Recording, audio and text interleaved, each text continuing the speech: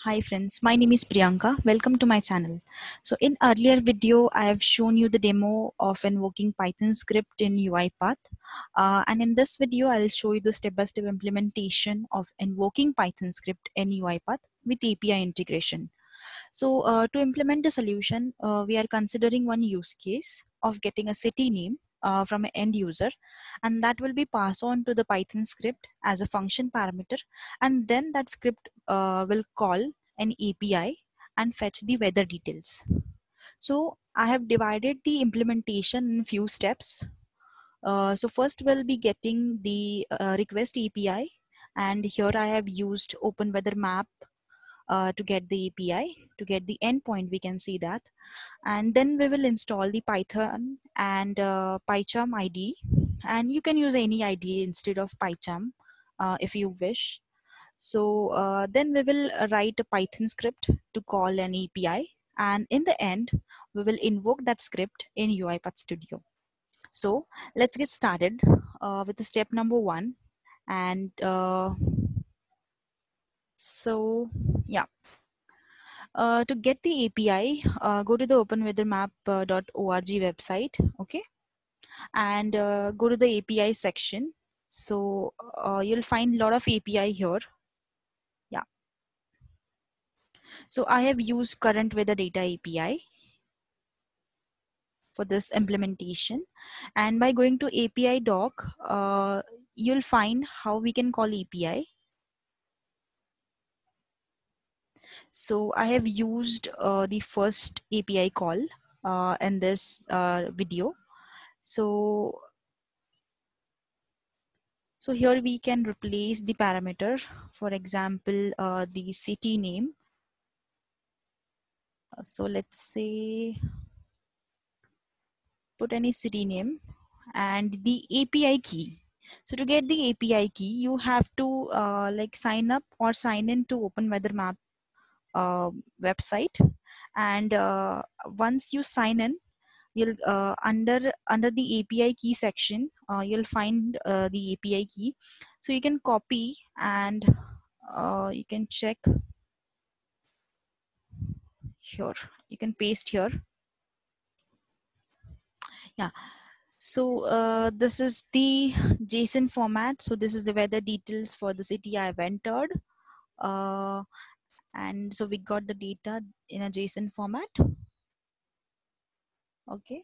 So now we have already our API with us. Now let's move on to step number 2, which is installation of Python. And to install the Python, you have to go to the Python official website, which is a python.org. And over here in a download, under the download section, you'll find the download, you'll find the release, and from here you can download the Python.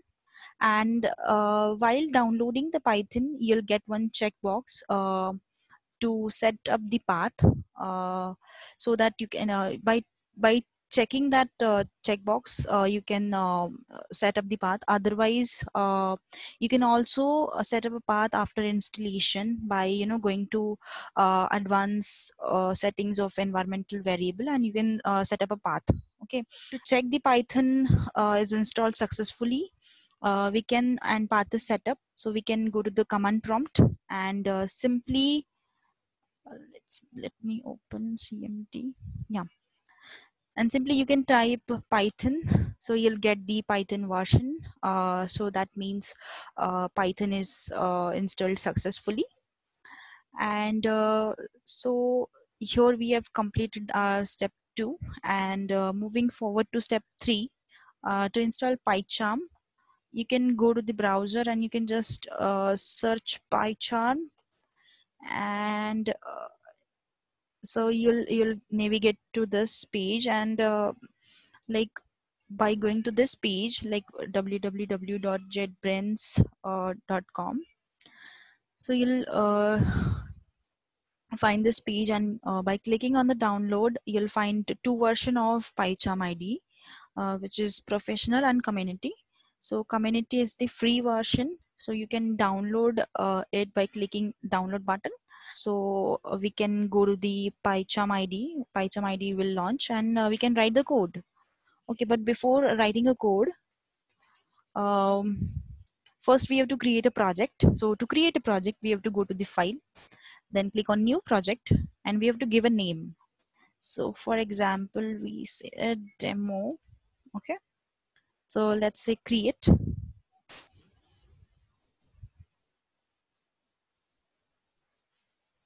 So yeah, okay, this is how you can create a project. Okay, so after that, after creating a project, you have to create a Python file. So by right clicking on it, new and Python file. So you can give any name, like suppose whether Python file. Okay, so it will automatically take .py extension. Okay, so this is how we can create a project, and we can create a Python file. So I'll open my previous project which I have done. Yeah, so this is my file like I have created earlier. And so before explaining the code, I just want to import this package, request package, to interact with an API. So to do that, I'll do it here for this Python script. Okay, so to to import the request module in our code, so we have to go to the file, then we have to go to the settings, then project interpreter.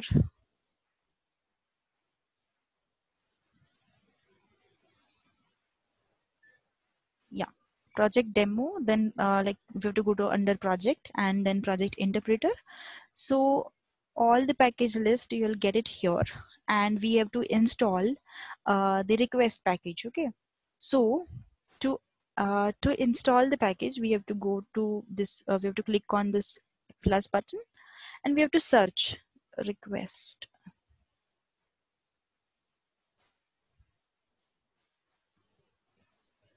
Okay, yeah, so we got the package, and we have to click on install package. So by clicking on install package, the package will get installed, and you'll get one successful message over here after installation completed. See, so request package request installed successfully. So you can find the package over here which we have installed currently. Okay, uh, so I have already installed this request package for this script. So I'll just shortly explain the code here. Okay, first we are importing the request package to interact with an API. Okay, then we have created a function which is taking a city as a parameter. Then I'm assigning a request API to the variable called address. So which is this API we have taken from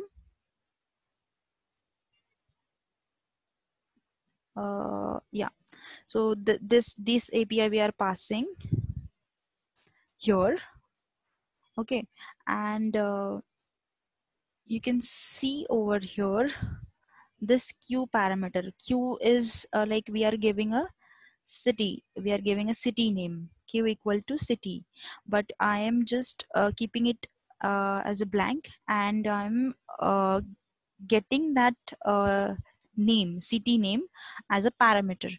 So user will give a parameter, like user will enter a city name, and that parameter is I am concatenating with this address, and making a URL, a whole URL. Okay,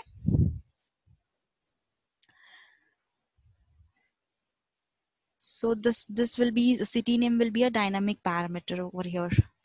And after that, so now we have a weather data, and I'm calling a get method of a request module, and to get the data from URL, to get the data from URL, and that will be stored in a variable called data. So now we have a weather data in our data variable in a JSON format, but we have to fetch only few details, like I'm over here. If you can see, there are so many details, but I just want only few details like temperature, wind speed, humidity, and description. Okay, so in this way, I am accessing the particular JSON data, like using that data variable of square bracket. So we are returning the single value. That is why I've created a tuple over here, which is a weather data, and casting it into the string. Okay, so I've converted that tuple into the string because we have to pass it on to the UiPath Studio, this value in a string format. So I have converted into the tuple into string, and returning that tuple, not as a tuple, but now in a string format. I'm returning that weather underscore tuple as a string to UiPath Studio. So here our script is ready to run, and so only we have to call it from the UiPath Studio. So we have to invoke the script from UiPath Studio. So let's go to our last step of invoking the script in UiPath.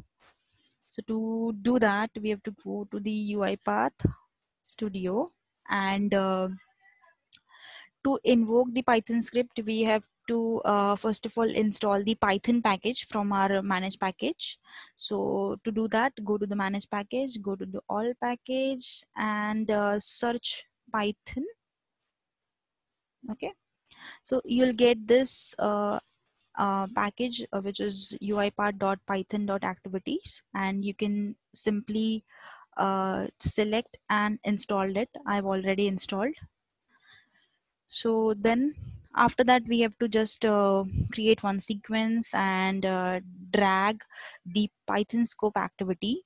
So we have to give the path actually where the Python has installed, and select the target environment accordingly. Okay, so here we have to give the path, like for example this is the path where I have installed my Python. Okay, and we have to select the environment, target environment. So for 64-bit, we have to select x64, and for 32-bit, we have to select x86. Then, so inside the Python scope now, we have to drag the load Python script activity, and in this, we have to pass on the script we have created, and the output would be instance that will be using while invoking method. Okay, so then we are asking a user to enter the city name with the help of input dialog activity, and we are storing the input into a variable called city. After that, we are just using the invoke Python method activity that will call the Python method from the script. So our method is fetch.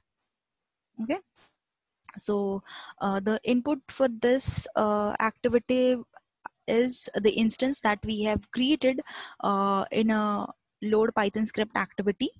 Then the name of a method, which is fetch in our case, that we have created here, and the parameter, input parameter that we have passing to the script, which is city. Okay, and our user input is storing it into the city variable, so that we are passing as an input parameter over here. Okay, so using a get Python object, we are converting our Python object, like Python output, object output, into a string format. So now we are having our weather data in a string format, which will look like this. I'll show you over here. So this is our data. So it is, you know, capturing the data in this format. Okay. So here I have performed some string operation, like I don't have this brackets and this comma, and what I did. So first of all, I have removed that brackets. So using, you know, split method, the first and last bracket, that's it. And then later on, these value I have assigned to a particular variable. Okay, so depending on the array, like value of array, I'm separated by comma. Okay, so I have assigned all this value to this variable called temperature, humidity, wind speed, and description accordingly. So these are the string operation. You can do it in like different way. So I've done it in this way. Then at the end, I am just printing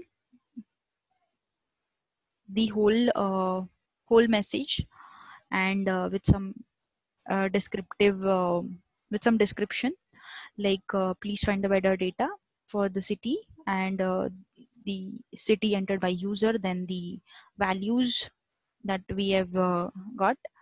Okay, so yeah, so our script ends here, I mean our workflow ends here.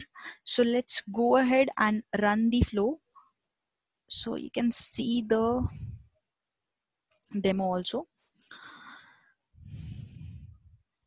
So now it is asking me a city name, so I am entering Pune. So yeah, here we got the output. So the temperature, humidity, wind speed, and weather seems like rain. So yeah, that's all for now. Thanks for watching my video, and stay tuned for more such videos. Thank you.